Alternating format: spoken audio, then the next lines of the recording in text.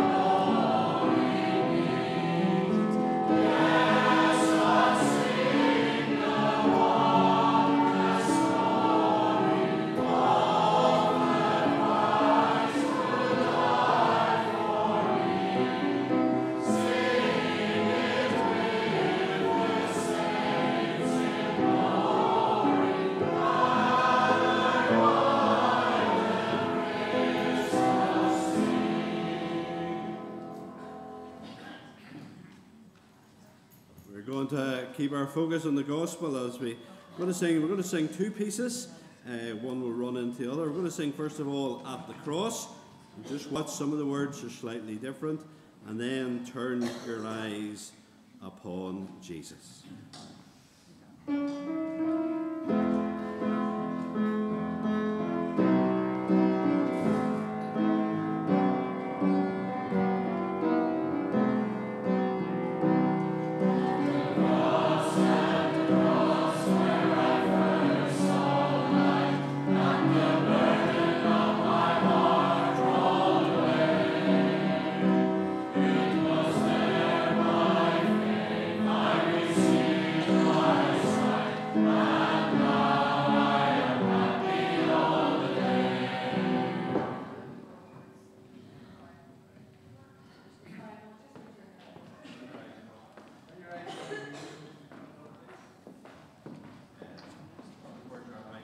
Good, just turn your eyes upon Jesus.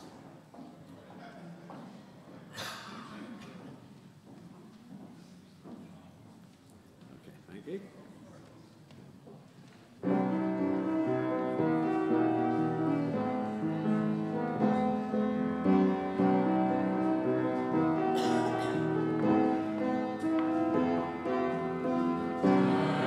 Yeah.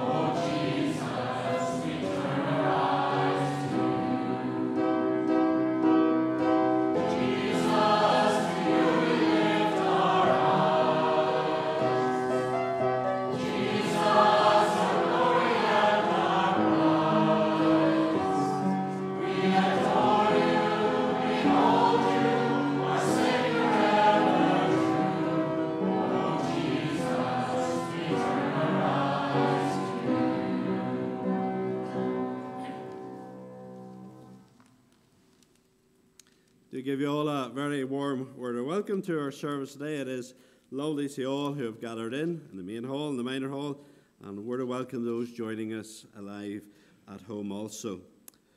As we come and worship God, we just want to focus. Psalm 105 begins with these words. "O give thanks to the Lord, call upon his name. Make known his deeds among the peoples. Sing to him, sing praises to him. Tell of all his wondrous works. Glory in his holy name. Let the hearts of those who seek the Lord rejoice. Seek the Lord and his strength. Seek his presence continually." As we come and worship God, that should be our great passion, to seek the Lord and just to know his presence among us. We're going to begin this part by singing the lovely hymn number 7. We'll stand to sing, "Glory be to God the Father."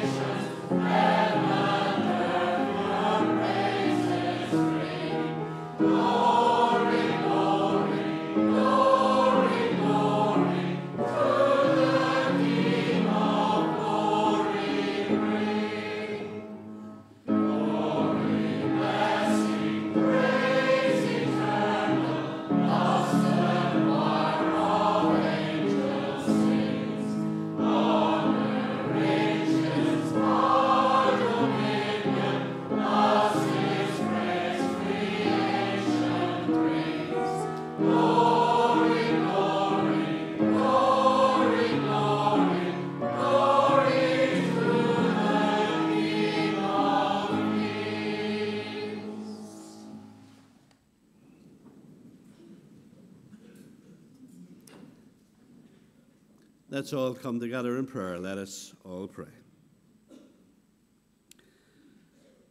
Heavenly Father, we come and worship your glorious name. We come to worship our great God. And really it is our cry, glory be to God the Father. Glory be to God the Son. Glory be to God the Spirit. Great Jehovah, 3 in 1. We worship you as the God who is high and exalted. We worship you as the God who is beyond our greatest thoughts. We worship you as the God who is the one who made us, the God who sustains this world. We acknowledge, O Lord, that this world has been messed up by sin, but even with the impact of that sin of man and the curse upon this world, you still, O God, right through history, are controlling things and working out your plans and your purposes. We praise you that you're the faithful God. We praise you, you're the God who does what you promise. And Father, we think of the coming of your Son into this world to be the Savior. We think of how he is described as Emmanuel, God with us. We think of how your great desire, O God, is to meet with your people. We think of the Old Testament and how when the children of Israel left Egypt, one of the first things they were to do was to build that tabernacle that special place of worship where God would dwell among his people.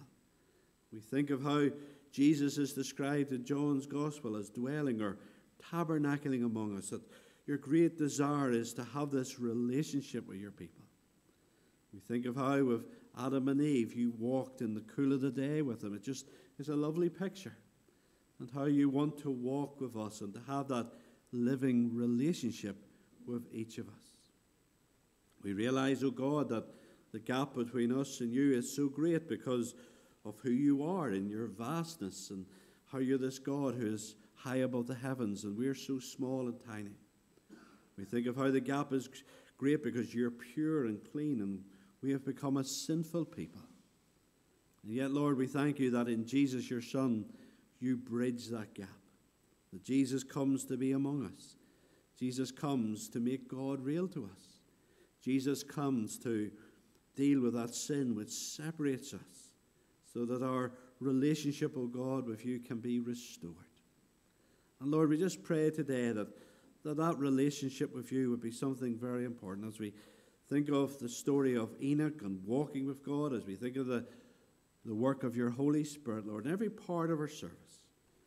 Just the sense that we can know you, we can have a friendship with you, that we can know you dwelling among us and even amazingly in us. May that just thrill us. May that be our passion. We think of how your Holy Spirit is. He is the Holy One. He's pure. And yet, Father, he must, as he dwells within us, see so much that makes him sad and so much that grieves him. Forgive us, O Lord, for our sins. Lord, sins that even others are not aware of. Maybe some sins we're not even aware of ourselves, Lord. You're aware of all of our sins. And yet, amazingly, you still love us in Jesus, your Son. Oh, Lord, forgive us and wash us and cleanse us, we pray. Lord, don't let go of us. Lord, just continue being patient with us. Help us, we pray. For it's in Jesus' name we pray. Amen. In John 10 and 27, Jesus says, "My sheep hear my voice, and I know them, and they follow me. I give them eternal life, and they will never perish, and no one will snatch them out of my hand." What a lovely thought. We're in the hand of Jesus. When we trust in him, no one is going to snatch us from there. We're going to sing this lovely hymn, "There is a Redeemer." And one of the reasons I picked this hymn is just there's a focus in it as well on the Holy Spirit. And that's what we think about today. So there is a Redeemer.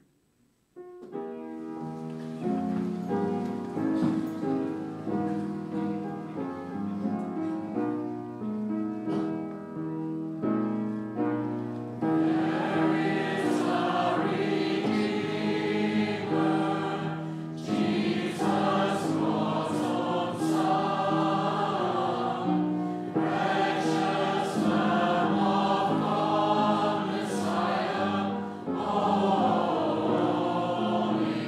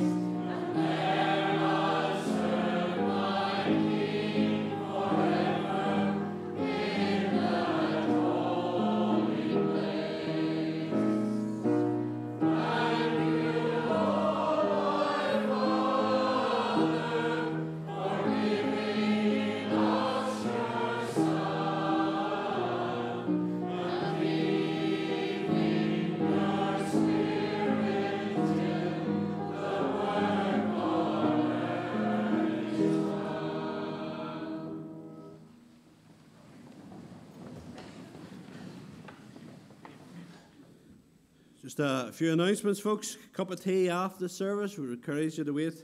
Serve from the front here for a cup of tea and a chat for a few minutes. Evening service tonight in Trinity.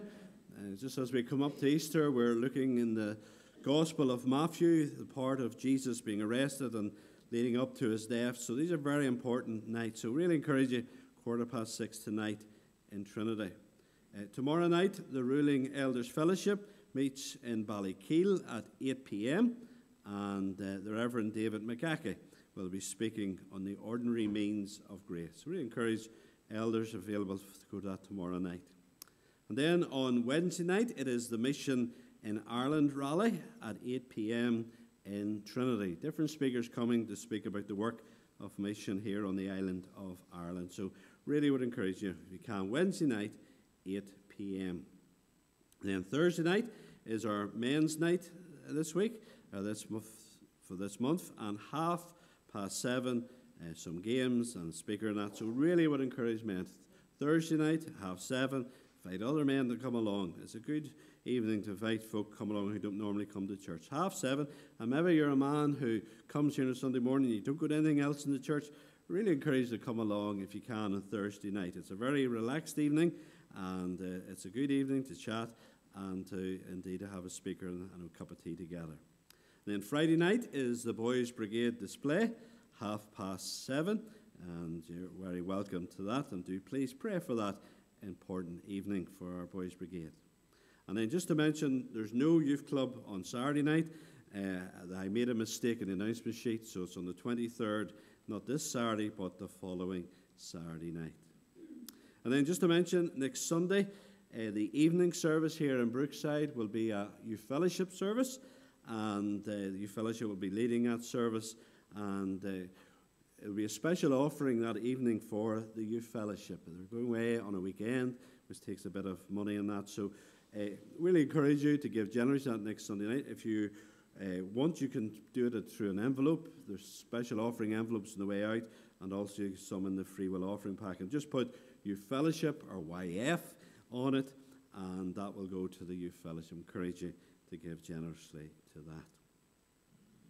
And then finally, I just want to mention a wee finance update. I wasn't here the last 2 Sundays when the announcement sheet went out, but you will hopefully have read in the announcement sheet a wee financial update just about our general account, which is our general account is our main account which runs the everyday things of our church.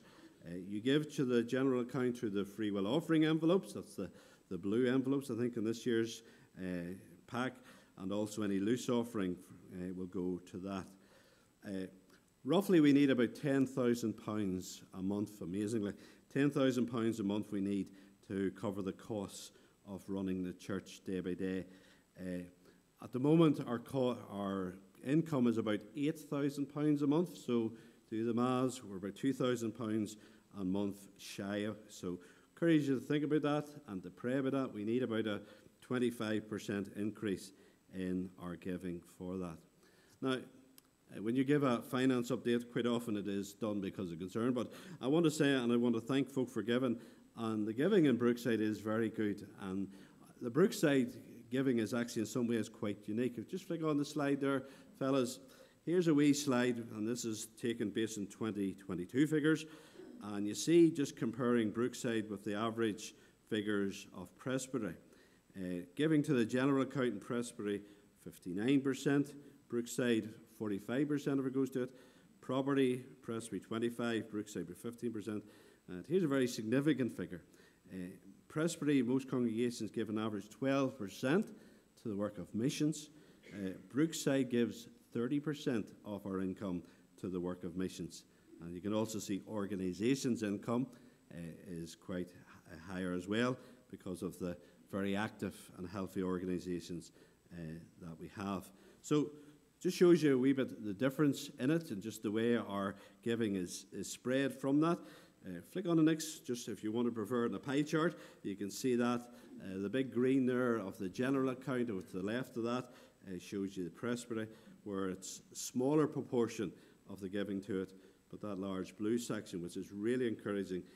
Brookside has always been a very generous giving congregation in regards to mission. And we do want that to continue. We don't want that to stop in any way. But I just want you to bear in mind that we do need a 25% increase in the giving to our general account. This is the main account which keeps our church running, keeps our church going, and that cannot be continue in a deficit. So I want you to pray. If you can give some more, that'll be good. Or if you can't give more, to think about reallocating, although we'd prefer, of course, that we do not reduce giving to mission. But that has to increase by 25% in the general account. So we'll leave that with you. Each month in the announcement sheet, we'll give you an update of what's going to come in. I'm not going to mention it, okay? I've said it here today, but prayerfully consider that, and we'll just give you wee reminders in the announcement sheet about that. So prayerfully consider that, we pray. Okay, we're going to continue.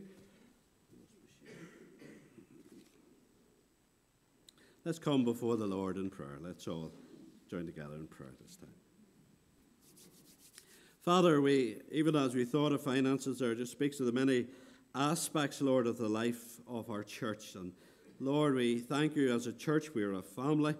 We are a body of people who come together. And Father, as we, like different parts of a body, Lord, we use our gifts, we use our talents, our resources for the work of the kingdom here in this place. And we thank you for all who do that, Lord. We thank you for the ongoing work within our organizations.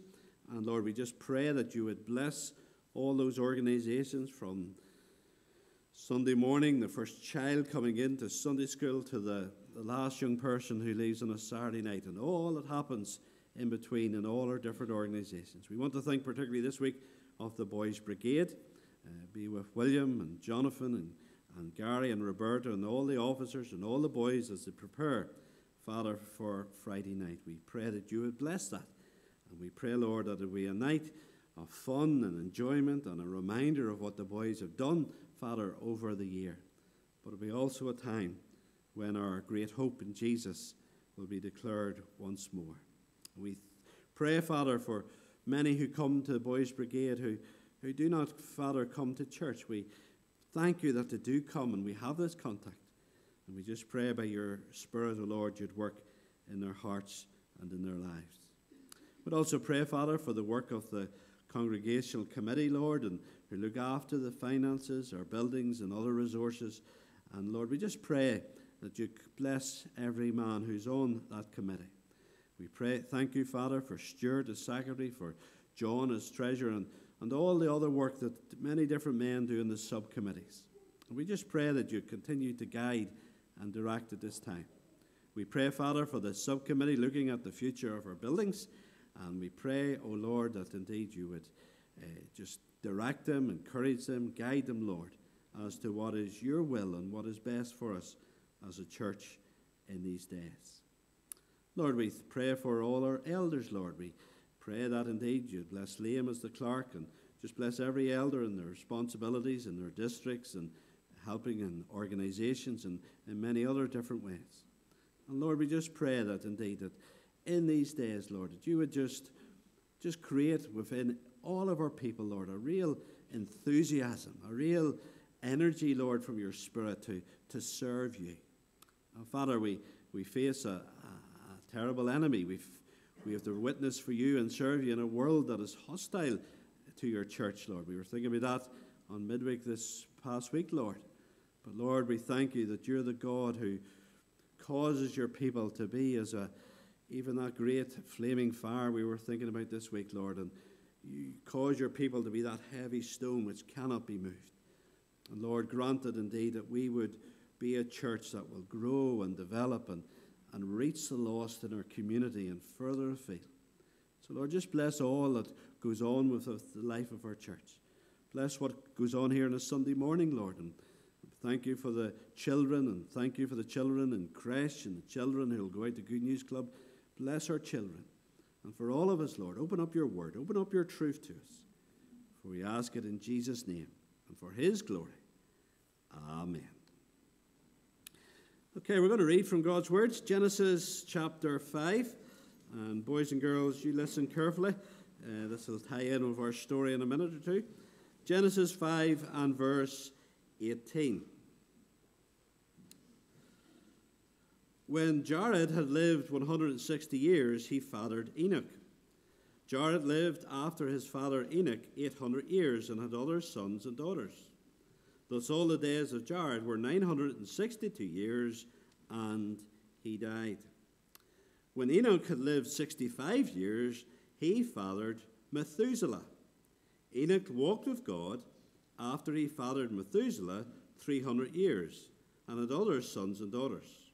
Thus all the days of Enoch were 365 years. Enoch walked with God, and he was not, for God took him. Amen. Okay, boys and girls, you'd like to come up to the front for a minute or two, please, and I'll speak to you. Thank you.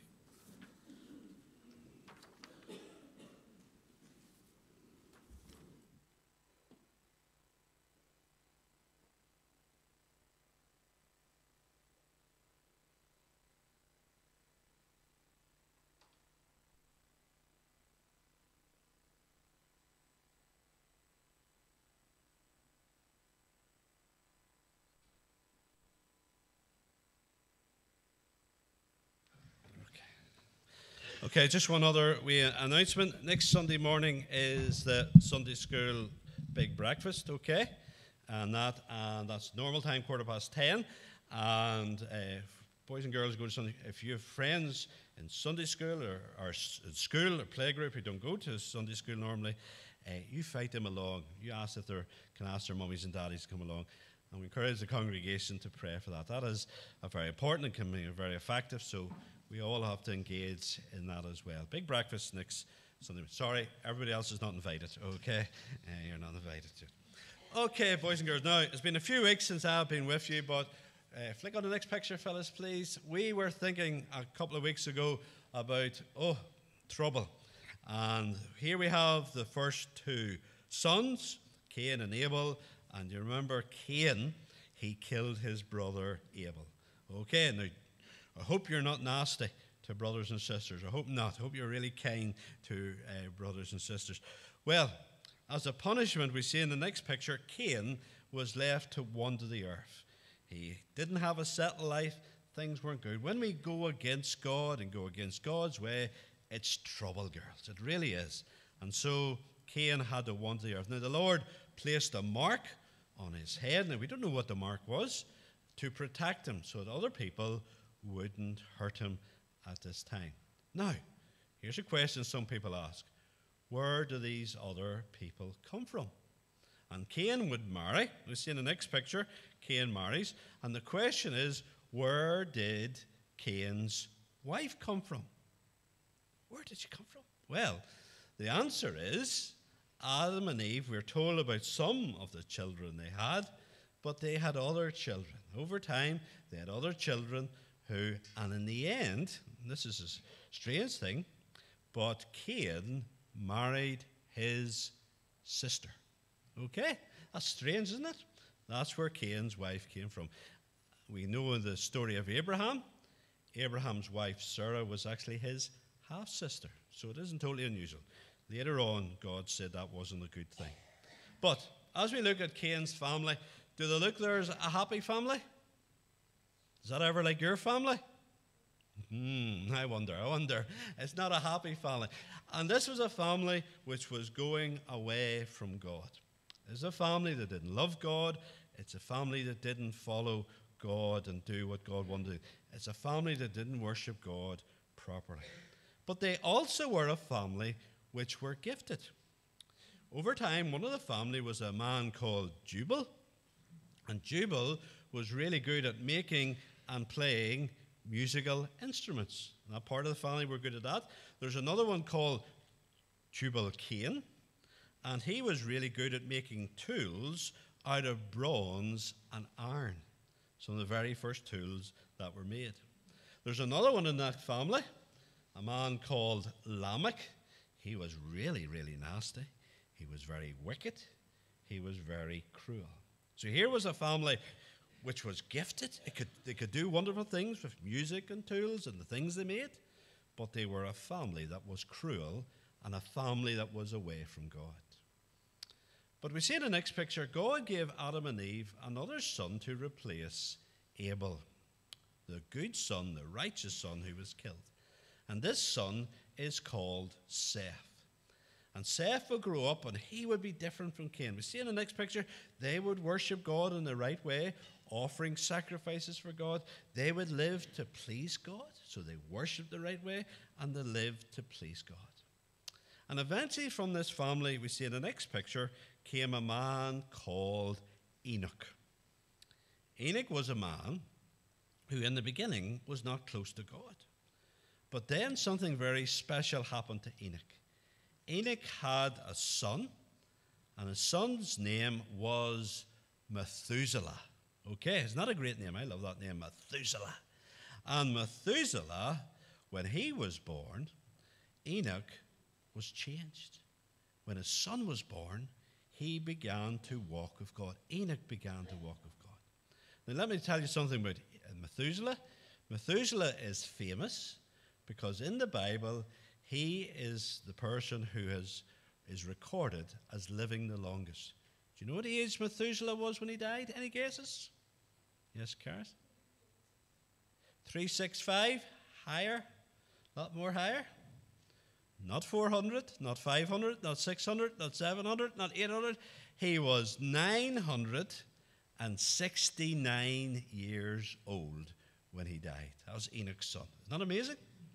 969. There's nobody here anywhere near that age. Okay, 969 was Methuselah's age. And if you want to know why the people lived longer that day, the world was different. This was before the flood. The world was protected by a special screen of vapor, and people, because of the impact of sin, hadn't fully reached the same impact as today. People were much healthier in those days. And that's why they lived so much longer. But let's go back to Enoch. We thought of Methuselah's son would die at the age of 969. Enoch was someone who never died. Enoch walked with God, the Bible says. He walked with God, and then God took him home. God took him to heaven without Enoch dying. And for us to go to heaven one day, girls, we have to be people who walk with God. And let's think for a wee moment or two how we walk with God. And when we come and trust in Jesus, how do we then go to have Jesus as a friend and to walk with God? Well, let's see the next picture. Well, just flick it on there, fellas. Keep flicking till we get all the writing. Sorry, I didn't realize it was animated. Okay, there are 4 things. First of all, to walk with God means talking to God. The way you talk to mommy and daddy and to your friends, you can talk to God. Not just when you're going to bed at night or when we're having our meals. You can talk to God anytime. You could be walking down the road. You can talk to God. I had a friend one time called Angie, and I remember going for a walk down in Portrush, and Angie just all of a sudden shouted, it was a real windy night and the waves were coming in, she just all of a sudden shouted, God, you are wonderful. You could do that if you want. You can talk to God anywhere. Yes, we sit and pray, but you can talk to God at any time. To walk with God also means listening to him. It's not just that we talk, we have to hear God talk as well. And we listen to God through his word. By reading the Bible, by reading Bible stories, we listen. We talk to God also, or we walk with God by spending time with God. Having a wee time, maybe TV off, and maybe just sitting and listening, reading the Bible, called a quiet time, and talking to God. Coming to church is spending time with God. And then the final thing is obeying God. If we want to go for a walk, our family this afternoon, say, let's go for a walk, and we'll go out to our gate and we'll say, well, which way we're going to go. And if Cara says she wants to go up the way, and I says, no, I'm going to go down the way, and if we're both stubborn, we'll not walk together. For us to go for a walk together, we have to both go the same way. And if we're going to walk with God, we have to go God's way. He's not going to go our way if it's sinful. We have to obey God and go his way. So how do we walk with God? we talk to God, we listen to God, we spend time with God, we obey God. We need to walk with God. Enoch walked with God. And then God says, I love you so much, Enoch. Come to heaven with me. Isn't that wonderful? Our last wee slide, just flick it on there, Phyllis, please. You can know God. This is a wonderful thing. The God who made this world, you can know him as your friend. You can know his son. And you can have that friendship with him. We're going to sing your hymn now. And our hymn is going to 10,000 Reasons. Bless the Lord. So let's sing this, and then you can go to Good News Club after it.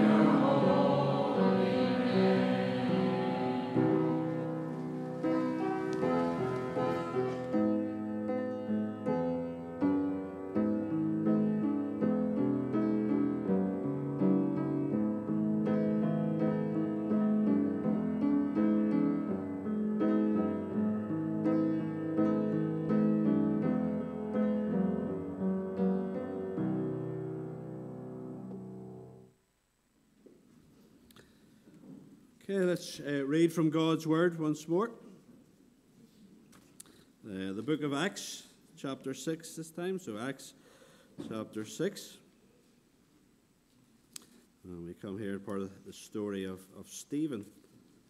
So Acts 6, beginning to read at verse 1. Now in these days, when the disciples were increasing in number, a complaint by the Hellenists arose against the Hebrews because their widows were being neglected in the daily distribution. And the 12 summoned the full number of the disciples, said, "It is not right that we should give up preaching the word of God to serve tables. Therefore, brothers, pick out from among you 7 men of good repute, full of the Spirit and of wisdom, whom we will appoint to this duty. But we will devote ourselves to prayer and to the ministry of the word." And what they said pleased the whole gathering. And they chose Stephen, a man full of faith and of the Holy Spirit, and Philip, and Prochorus, and Nicanor, and Timon, and Parmenas, and Nicholas, a proselyte of Antioch. These they set before the apostles, and they prayed and laid their hands on them. And the word of God continued to increase, and the number of the disciples multiplied greatly in Jerusalem, and a great many of the priests became obedient to the faith. And Stephen, full of grace and power, was doing great wonders and signs among the people. Then some of those who belonged to the synagogue of the freedmen, as it was called, and of the Cyrenians, and of the Alexandrians, and of those from Cilicia and Asia, rose up and disputed with Stephen. But they could not withstand the wisdom and the spirit with which he was speaking. Amen. Okay, so we're coming today to think about the Holy Spirit in the book of Acts. We will be doing it at least again next week. It is a very big subject, and it's going to take a wee bit of time to get through just summarizing some of this teaching. Understanding who the Holy Spirit and what he does is very important. This is because one of the main differences between a Christian and a non-Christian is the presence of the Holy Spirit in the Christian's life. Now, some people see Christianity as a matter of saying a prayer for salvation and then living for the Lord, just trying to do your best. But the New Testament teaches that Christianity is about a new life, and a new life in the Spirit of God. A new life with the Spirit of God living within us. Being a Christian is about a life in the Spirit. Now, several weeks ago, we were thinking, first of all, of Jesus and the Holy Spirit. And while the Holy Spirit is a distinct person within the Trinity, he is united to God the Father and united to God the Son. The Holy Spirit is not some impersonal force, but he comes to us with the personality of the Father and the personality of the Son, the Lord Jesus. The Holy Spirit brings to us the presence of God. The Holy Spirit brings to us the presence of Jesus Christ. He makes Jesus real to us. The Holy Spirit gives us a living encounter with the living God. And then we thought about receiving the Holy Spirit. We saw that in the book of Acts that while initially, in the case of the apostles and some others, that the Holy Spirit entered these people sometime after salvation. But as you make your way through the book of Acts, you see that it becomes then the normal experience for all believers to receive the Holy Spirit at the moment of salvation. Really, in a sense, in the book of Acts, you're progressing from an Old Testament to a New Testament experience of the Spirit. Christians receive the Holy Spirit at salvation, and Christians are to seek for an ongoing filling with the Holy Spirit, to have an ongoing experience with the Holy Spirit in our lives day by day.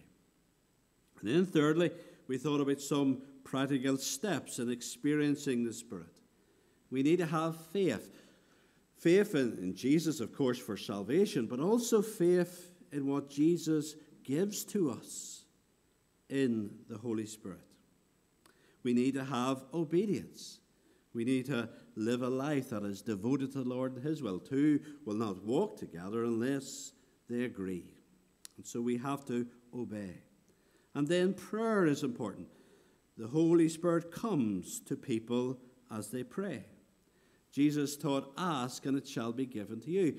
And in that context, he was actually speaking about the work of the Holy Spirit. And then we think in Acts 4 of that great prayer meeting after Peter and John had been basically put on trial by the Sanhedrin and then released. The Holy Spirit, as they prayed, the Holy Spirit came upon that building, it shook that building and filled them, every believer that was there. So the Holy Spirit comes through prayer. And then God's Word. The Holy Spirit comes with the Word of God. We think of Cornelius, and as Peter spoke to Cornelius and his family the gospel message, the Holy Spirit fell upon him as God's Word was being delivered. Jesus said something very interesting in John 6. He says, the words I speak to you are spirit. There's a unity between the Word of God and the Spirit of God. And the Spirit of God comes to us through the Word of God. Now, as we think of this subject of the Holy Spirit in the book of Acts today, and take it a bit further, we're going to think now about God's Word and the Holy Spirit a little further.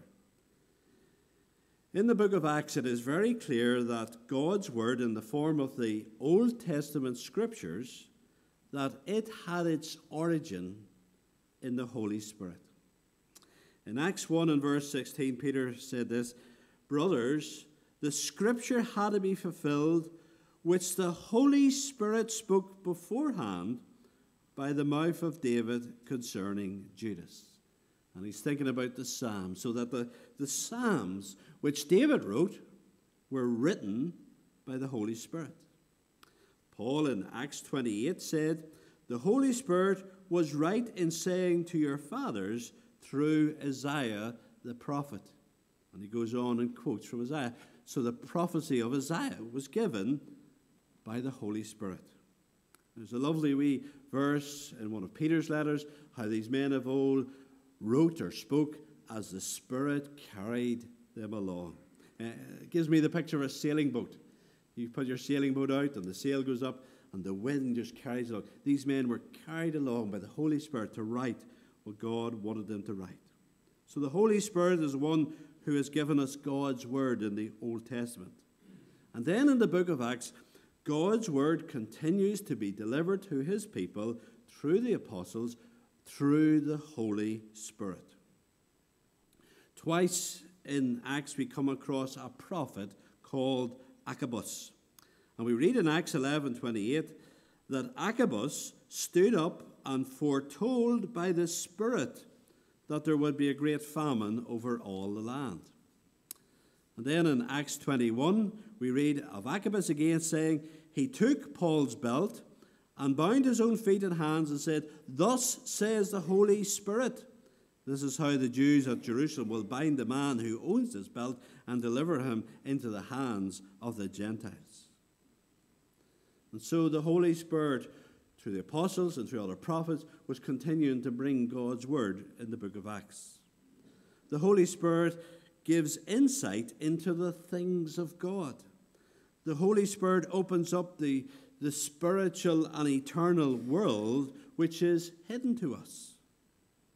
And he did this in the book of Acts through prophets, apostles, and others.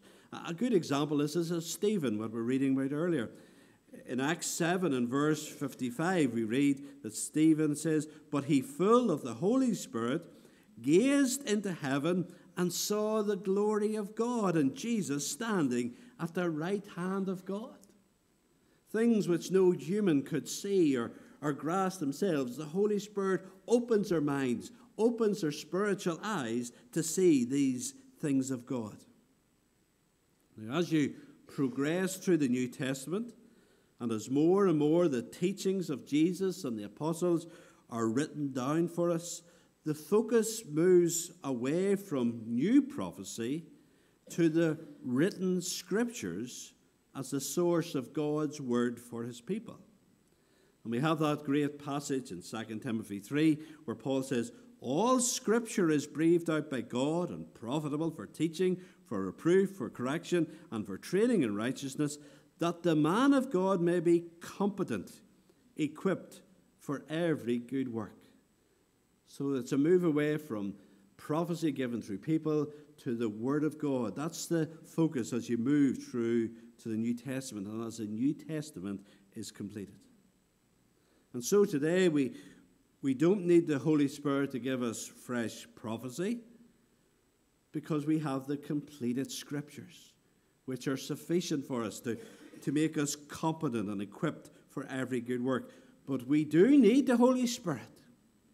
It's His book, and the Holy Spirit is the one who needs to enlighten God's Word for us. He's the one who needs to give us understanding. He is the one who can take us into the depths of that Word, to take us into that spiritual and eternal world of God. He, through the Scriptures, gives us a vision of God and of the world which we cannot see. Paul said the natural man does not accept the things of the Spirit of God. That's a man by himself in his own powers. He cannot accept these spiritual things, things that come from the Spirit of God. He can't accept them by himself. And the Word of God comes from the Spirit of God. So man by himself cannot grasp it. And so we need the Spirit of God. It's only with the Spirit of God that people can understand properly, grasp and believe the Word of God. That's why people do not become Christians, who hear the Word of God and doesn't change it because the Holy Spirit hasn't come to take it home to them. And as Stephen was given by the Holy Spirit a vision of God's glory and a vision of the exalted Christ standing at the right hand of God through that direct revelation, the Holy Spirit today equally gives us a vision of God's glory and gives us a vision of the exalted Christ. The Holy Spirit does that today through the Scriptures. And this is something we need to look for. Something that came up this past week as we were thinking in our grow groups. One of the things came up is about how people receive God's Word. And one of the examples I used was the purpose of parables.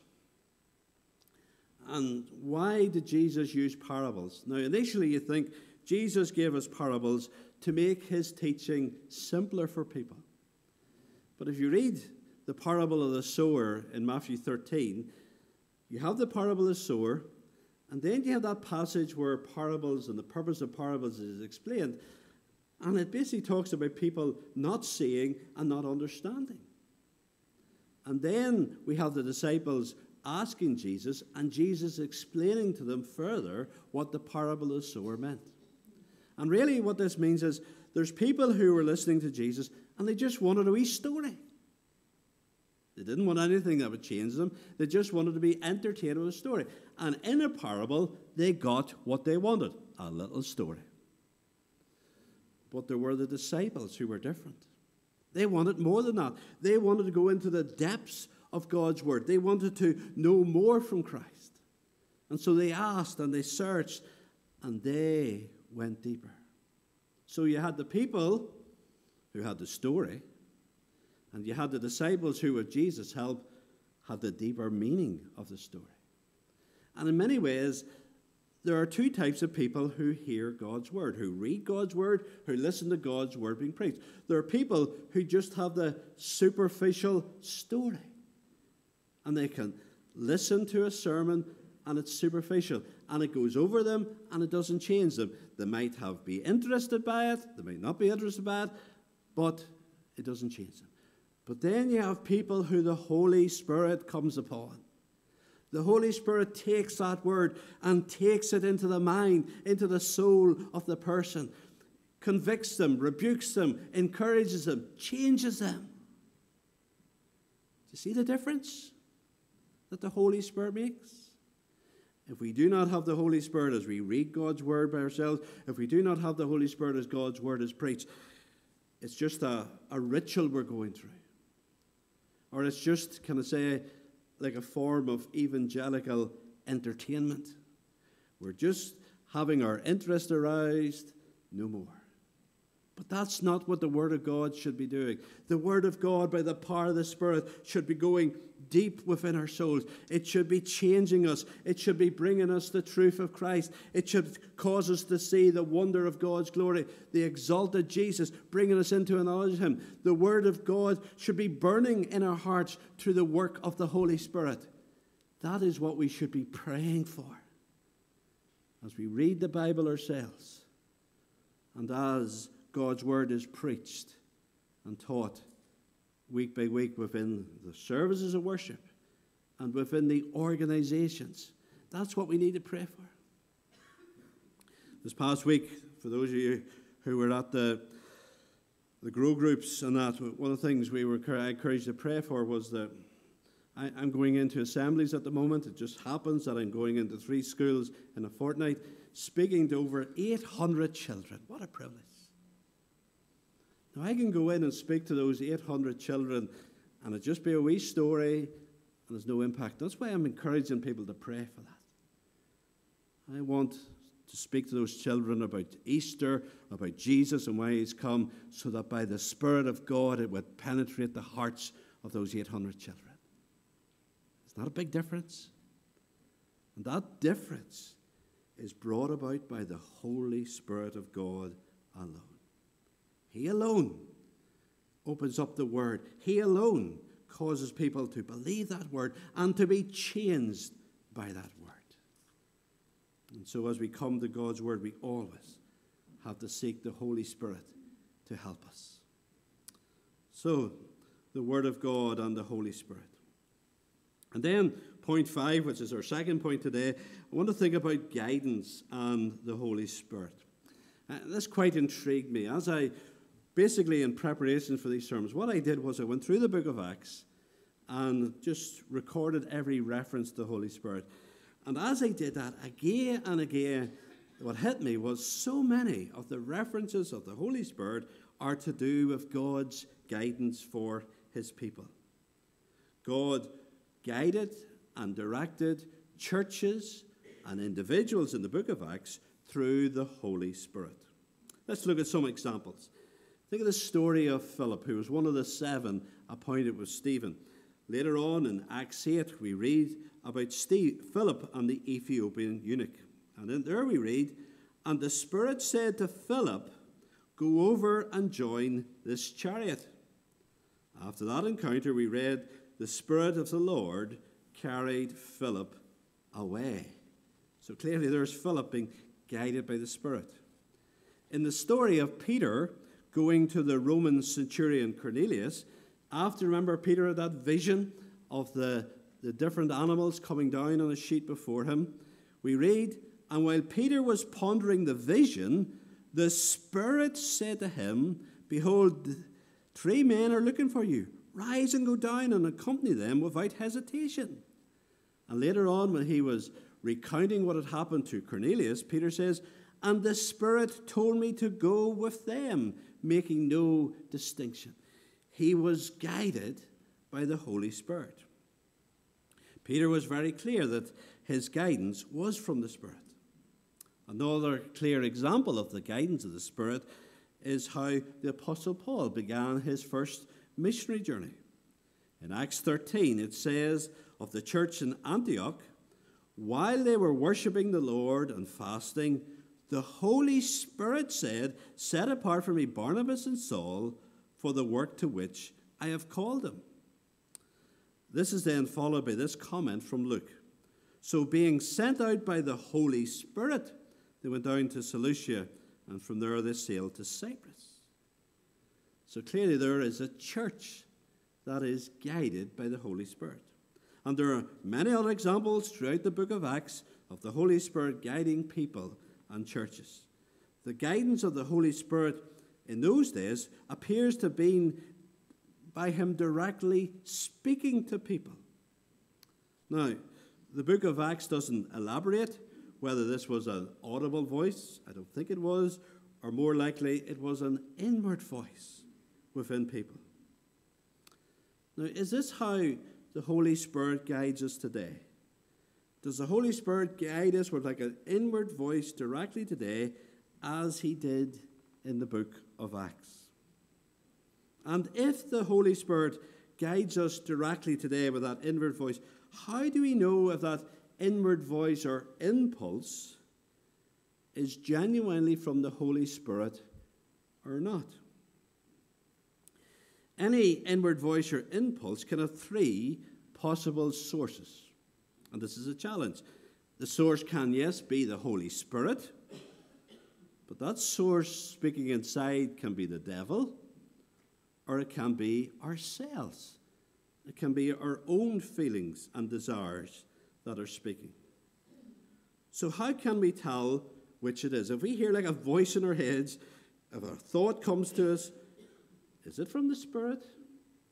Is it from the devil? Is it just from ourselves? And you know, we have to be careful with this because many things have been done in the name of God which have not clearly been from God. Take the Prophet Muhammad. His Quran, which he said was a direct revelation from God, is clearly not from God because it is contrary to the Word of God. Or we think of Joseph Smith, the founder of Mormonism, and his Book of Mormon, which he claims to be directly a revelation from God. There are also many terrible atrocities in history where people have done very wicked things, claiming to have heard a voice from God. So, going back to this question, how do we know if an inward voice or impulse is from God, from the devil, or from ourselves? Now, hopefully none of us here are going to commit murder, but there can be at times where we have an urge to do something. How do we know if that urge is from God, or the devil, or ourselves?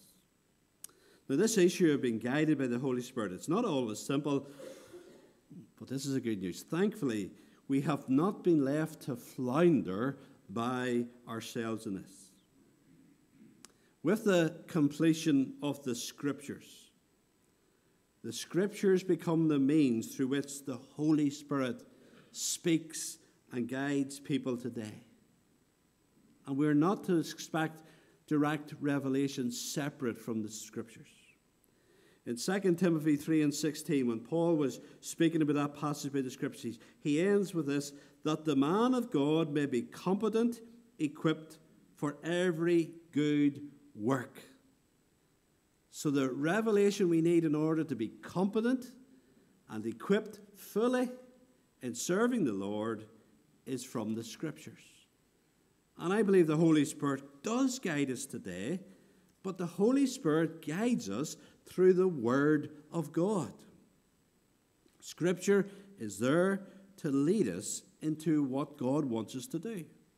And it is a very dangerous thing to separate the guidance of the Holy Spirit from God's Word. Sometimes you might meet people who regularly say, the Lord told me this, the Lord told me that, the Lord told me to do this other thing. Listen, be wary of such people. My concern is what people talk about as being emphatically from God can be impulses and feelings which may or may not be from God. What happens is that these people are controlled by these impulses, and I'm not sure that that is secure ground to live your life, just being controlled by impulses, which may or may not be from God. And one of the things is, if you really, really want something, you can convince yourself that an impulse and a feeling and a plan is from God when it may not be. So, how does God guide us through the Holy Spirit and His Word today? So, what can we learn so that we do not go wrong in this? And let me be clear, the Holy Spirit is as alive today as He was in the day of the Apostle Paul and Peter. He guides His people today, but how does He do it through His Word today in this more secure way? Well, let me just give you a few wee points. First of all, pray regularly for the Holy Spirit to breathe upon your study of God's Word and to speak to you through it. Pray for the Holy Spirit to be active as you open God's Word, privately or with God's people. That should be our prayer, for the Holy Spirit to be moving upon it and moving upon us as we read it. James says you do not have because you do not ask. We can't just assume that the Spirit will be moving. We have to ask for the Spirit to be moving as we open God's Word and have God's Word preached. Secondly, read God's Word regularly and systematically and not impulsively. I worked in a Christian bookshop, and they had this wee box which you could sell to people called a box of blessings. And in this wee box there were little scrolls, and the idea was you took a little scroll out at different times and you had a wee Bible verse to bless you. The person who owned the shop, he called this the Christian lucky dip in that. But some people, that's the way they read their Bibles, just like a lucky dip. I believe one of the safest ways you can have confirmed what God is guiding you to do is through your regular quiet time, your regular Bible reading. When we come to the Bible regularly, this is harder for us to manipulate in regards to our feelings. It's as God continues to teach us day by day as we open the Bible and work our way through books of the Bible. Then we can't manipulate that, and God will guide us in a safer way through that. If you just open the Bible at random and look for some verse to justify a path that you want to take, you'll be able to find it. You can justify anything if you just open the Bible in that lucky dip way. But that is not the way to study God's Word. The most famous example of that lucky dip way is the boy who opened his Bible in Matthew 27, verse 5, which says, Judas went out and hung himself. And then he opened his Bible at Luke 10 and verse 37, which says, go and do likewise. And then he opens his Bible in John 13, verse 27, which says, what you have to do it quickly. Now, that's a silly example, but that is exactly how some people get guidance. They just look for a verse. Another example of that abuse is a man who wouldn't get out of bed in the morning until the Holy Spirit told him to get out of bed in the morning. And so that man lay on for many, many hours every day until the Holy Spirit told him to get out of bed. If that man had read his Bible, he would have known that the Holy Spirit had told him to get out of bed, because the Holy Spirit in the Bible tells us to be diligent, to be faithful. It tells us to make good use of our time. It tells us not to be lazy, not to be slothful. So the Holy Spirit had told him. But he was looking some impulse when what he needed to have was an open Bible before him. So read God's Word regularly and systematically. Thirdly, read God's Word looking for God's character, God's priorities, God's commands, for biblical principles and godly examples. The key to knowing the guidance of the Holy Spirit is not primarily about following impulses. The key to being guided by the Spirit is, as we read the Bible, developing a Christ-like mindset. And so, like that boy who lay in bed, if he read the Bible, he would have seen the godly example of people who were faithful and diligent in serving the Lord. He would have seen the warning of David, who was lying at bed at lunchtime when he should have been out and fighting the battles of the Lord. You read the Bible to discover what God is like, what God's priorities are like, what the principles are that govern our life, what God's commands are for us, what the godly examples are for. As you read the Bible that way, you're being trained to live a life in following the Spirit. The Spirit guides us as we grow and mature in the Word of God. Fourthly, sit consistently under the systematic teaching of God's Word in your church. If you want to be guided by the Spirit, you need to do that. In the book of Acts, guidance was not just a personal thing developed by them themselves in a quiet wee corner. As in the case of Paul and Silas in the first missionary journey, it was something that happened in the place of worship. The danger, you see, of just relying on personal and private Bible study is that we all have our own bias. We all have our own personal preferences. We all have our own blind spots and prejudice as we come to study God's Word.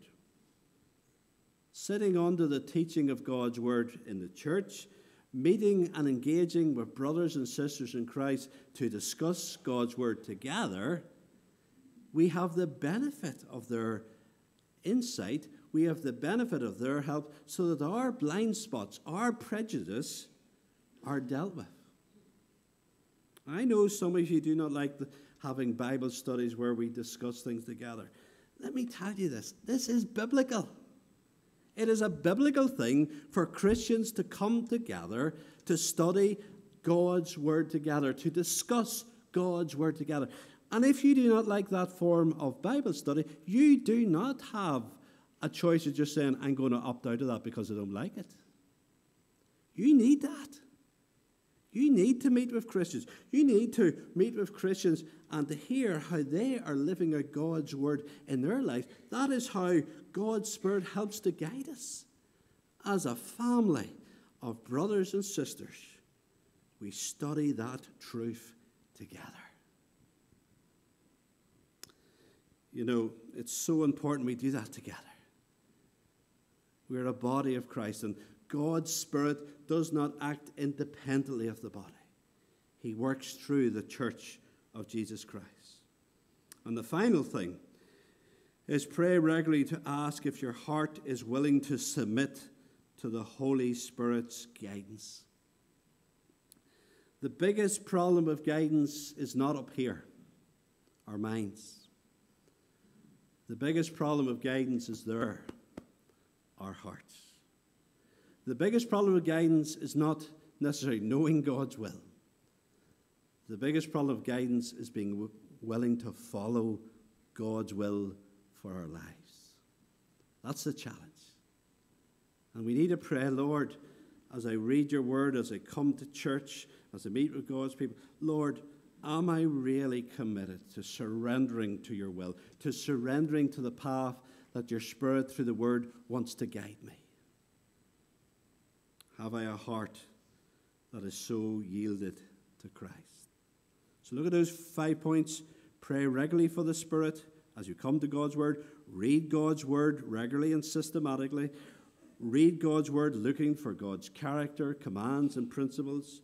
Sit consistently under the systematic teaching of God's word in the church.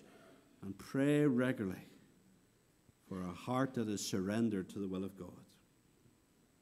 We live in a world of so much confusion. We live in a world of so much darkness. But this is a wonderful thing, Christian, and this is what the world should see in you.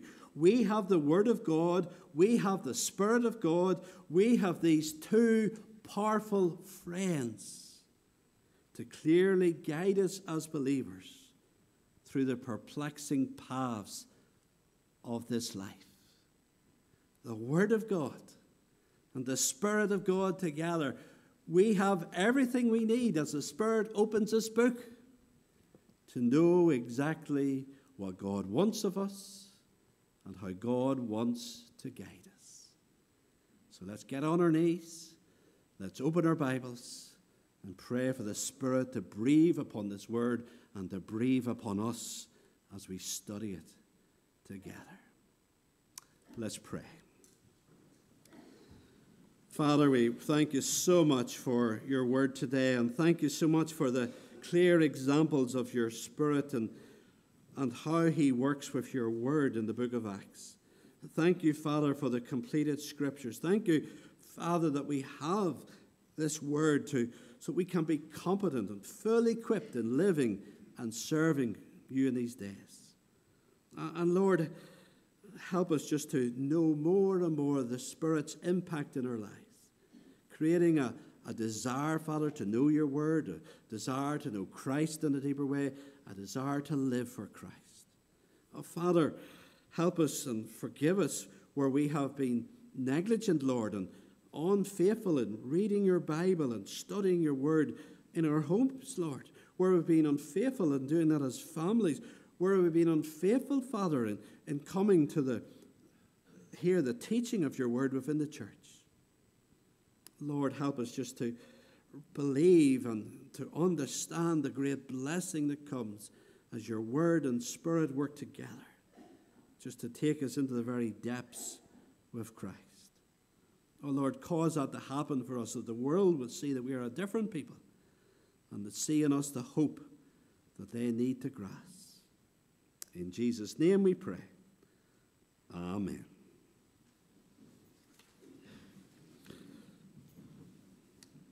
We're going to sing together an old hymn from our hymn book, hymn 190.